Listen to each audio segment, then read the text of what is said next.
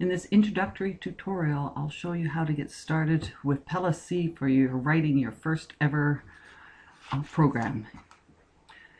Whenever you open up Pelles C here, the first thing that you're going to do is that you're going to open not source code, but you're going to open a project. Open a project, and within there you want to open up a Win32 console program.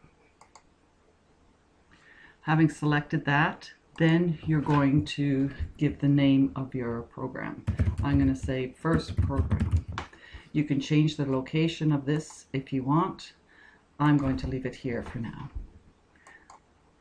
Over here you see that our first project is listed. Inside of this first project, I'm now going to go new source code. So now I'm going to actually write code.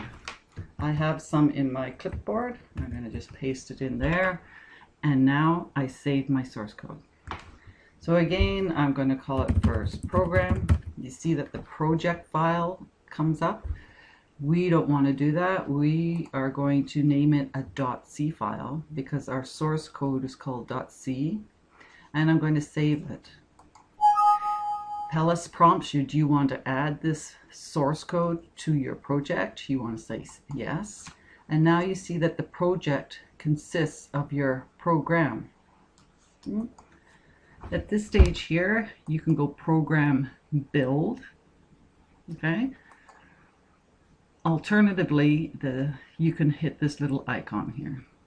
Down below, it's a short little program. You see that it's done. There's no errors and warnings, which we'll see later on. At this stage, you can go project execute. You can hit that, or you hit the little green one.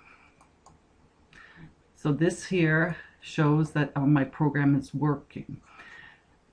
The window that has popped up is called a console window. A console window is always black, and it shows the output from your program.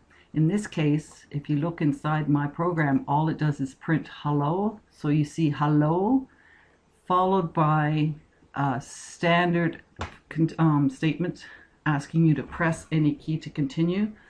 A tip is never ever close this window by clicking on there. Instead, hit a key and it closes the window. You're ready to write your first program. Go ahead.